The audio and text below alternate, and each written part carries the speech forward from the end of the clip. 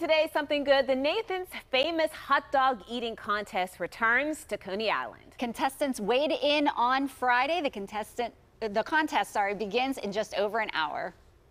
Joey Chestnut is hoping, to win his 15th mustard yellow belt today. I actually have a friend who does those belts.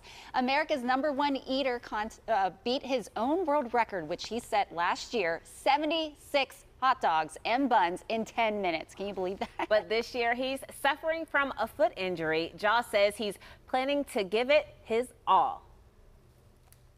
I think I feel better than I look. I look pretty rough in the leg, but I'm going to go out there, I'm going to go out hungry, and I'm going to eat. And this is something I love doing, and it's 4th of July.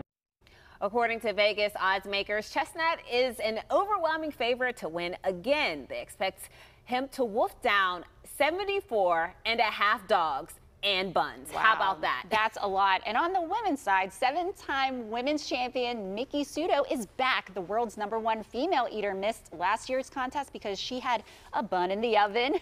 Now that she's given birth to her daughter, she's back and looking to break her record by eating 50 dogs and buns. I can't believe that. Remember to let us know if you see something good in your neighborhood so we can share it right here on PTL. You can just email us at ptl@kdka.com.